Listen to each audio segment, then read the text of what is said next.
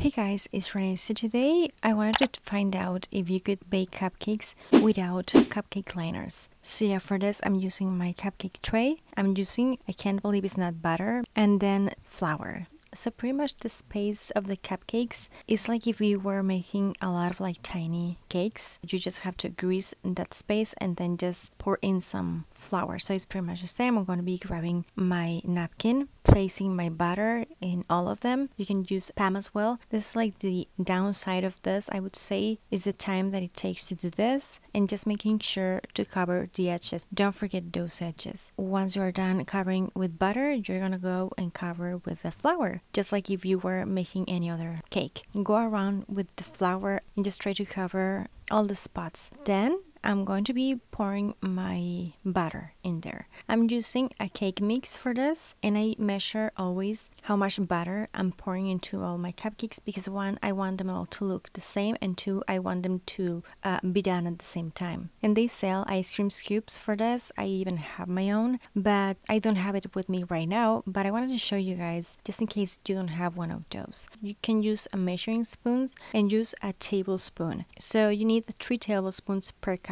Remove the excess of butter with the edge of my knife and then just clean the excess and then just pour that. And this is what I do with the butter that is like stuck in the spoons. Just go with my knife. You can use a spoon as well. I just use a knife because it's the one that I used before. And yeah, I'm just going to be baking them following the instructions of my cake mix. I did some cupcakes with cupcake liners just because I wanted to know the differences, and I wanted to show you guys that cupcakes come right out without any problem, and it's pretty simple. I made a huge mistake while I was baking them. I opened the oven before they were ready, and the cupcakes from the other tray, well, they suffered the consequences of that. They didn't take it that well because they look like burnt on top, but they tasted just as good. But I just want to mention this because they don't look as pretty. But here is a comparison of the two cupcakes with the cupcake liners. They look taller, but all the like butter goes to the top. And the cupcakes without the cupcake liners, they look shorter, but they look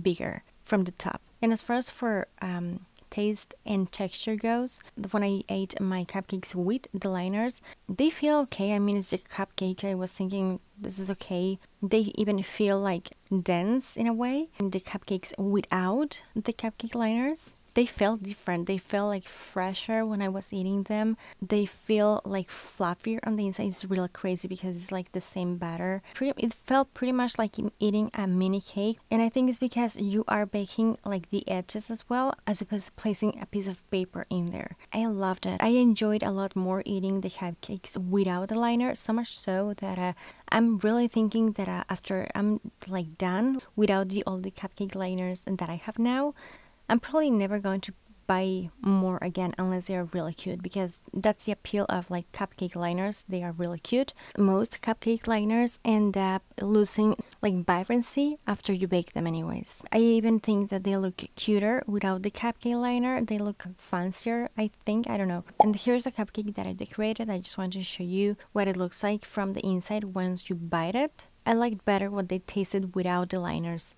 They look like mini cakes and they look really cute. By doing this with the butter and flour, the cleanup of the tray is really easy. But yeah guys, I really hope this was helpful. Hopefully you liked this one as well. Don't forget to give this video a thumbs up. I share DIYs and crafts, desserts, home decor, accessories, nail care, reviews, and phone cases. Subscribe for more if you like this, and share this. Thank you so much for watching. I'll talk to you later, and take care. Bye!